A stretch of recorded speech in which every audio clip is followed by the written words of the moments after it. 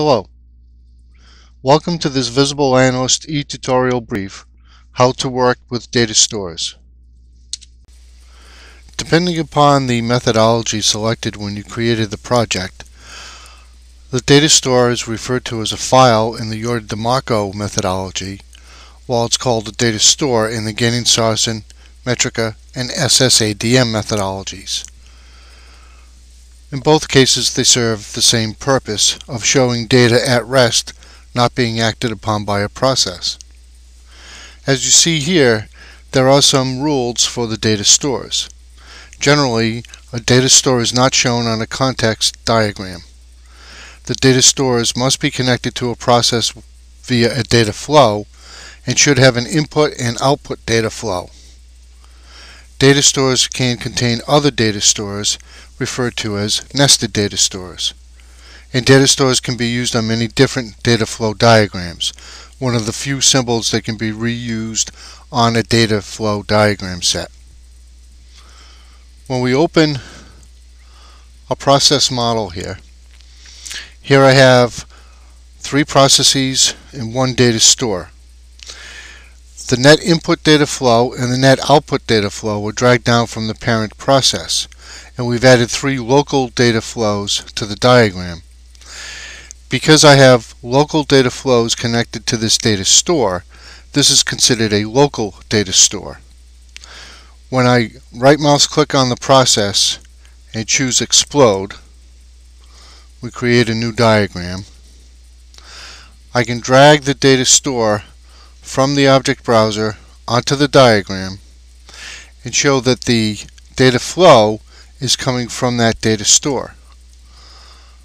I'll add a new process to the diagram.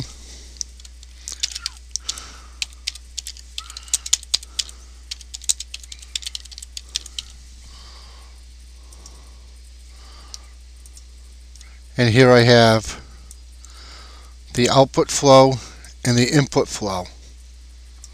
When I choose to analyze the diagrams, first we save the diagram with the name of the parent process that was exploded. The diagram is correct. If I add a new data flow coming from the data store onto this diagram and into the process,